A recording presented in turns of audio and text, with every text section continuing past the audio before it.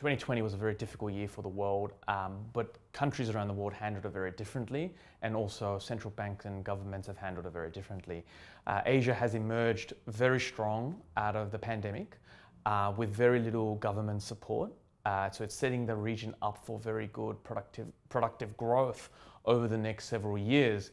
And we're witnessing it today with what we're seeing on the ground, companies with their strong revenue growth and the opportunity set really broadening as a cyclical recovery takes hold. So we're very excited for the region and being a powerhouse for growth over the next 10 years. And there are very exciting companies in Asia. You know, Asia is not only about the middle class consumer. There are very diverse buckets of opportunity in consumption, manufacturing, compute, decarbonization that really excites us over the coming period. Yeah, so it's actually quite interesting how diverse Asian opportunities have become today versus, you know, when I was looking at this maybe 10, 15 years ago. You know, today we talk a lot about the Asian middle class, and that is a real theme, but, you know, there are sub-themes within that consumption class. For example, the emergence of the premium consumer out of China. So we're talking about 80 million people who have an income of about $40,000 and above.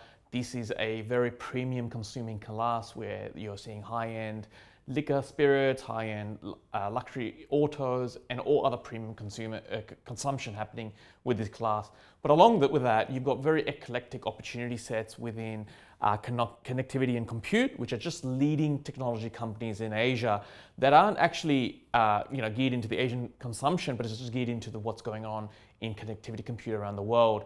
And then you've got the move towards decarbonization, which is also happening in Asia. China is looking to move towards a carbon neutral power generation system over the next several decades, electrification of its auto fleet. So there are many of these diverse themes which are quite uncorrelated and unique in nature. We look at the portfolio through 5 major clusters that we have. We have the social commerce cluster through Asia, which are generally digital businesses that are benefiting as we move more of our lives towards a digital format. We've got a cyclical cluster of businesses that are benefiting from the reopening of economies across Asia, more of a defensive cluster of companies that are long duration growth, connectivity and compute, and decarbonization. And these 5 clusters through our fund are quite uncorrelated in nature. So we're essentially building an eclectic portfolio of ideas through these clusters that have an uncorrelated revenue stream versus one another. So whatever happens in decarbonization is actually quite different to what's happening in the cyclical part of the portfolio.